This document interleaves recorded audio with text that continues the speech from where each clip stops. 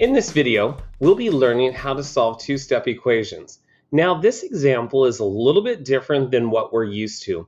Instead of a number being multiplied to the variable, this problem, the number is divided into the variable. So this problem has y over 6 minus 3 equals a negative 11. Now, if I can envision everything underneath as a fraction, I have negative 11 over 11. It doesn't change its value. A negative 3 over 1 value is still the same.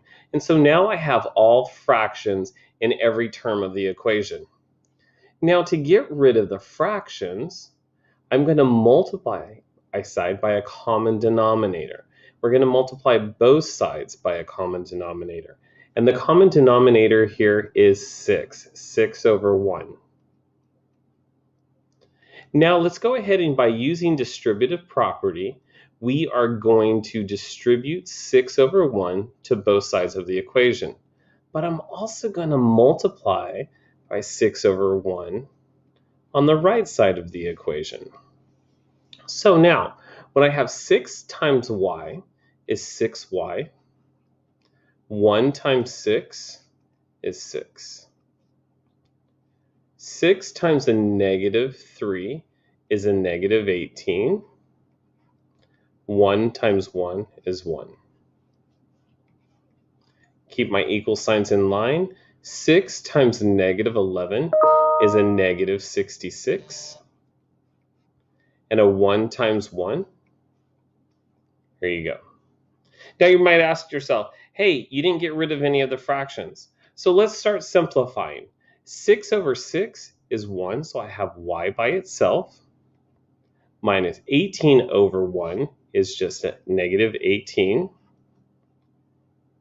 equals negative 66 over 1 is a negative 66. Now this looks a lot better. No more fractions. We got rid of the fractions. Let's just do our one-step equation. Here we have negative 18. To get rid of that, I'm going to have to add its inverse. So positive 18 to both sides. This is going to create a 0, leaving y by itself. And then a negative 66 and a positive 18. Some of you guys might be freaked out because this is not necessarily a familiar number, but which number has the most negative signs or positive signs? The 66 has the most negative signs. There's 66 negative signs here, and there's only 18 positive signs. So there's more. My answer is going to have a negative. I'm going to have more negatives than I do positives. So 66 and the 18 is we're going to subtract those two numbers from each other, and we are going to get 48. So our answer is y equals a negative 48. Now let's go ahead and plug it in. So wherever I see a variable, we are going to check our answer.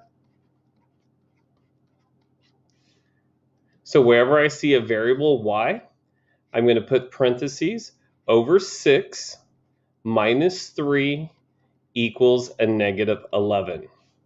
When I plug in the negative 48 divided by 6 is a negative 8. Minus 3 equals a negative 11. Negative 8 and a negative 3, we combine those together, gives me a negative 11 equals a negative 11, and we check. So don't get too freaked out. Math is simple, and so don't let having a division underneath the variable freak you out. You will just remember, hey, I got to take my inverse operations, take one step at a time. Remember what I do on one side, I need to do to the other side to balance out the equation. And then as always, I check my work. All right, guys.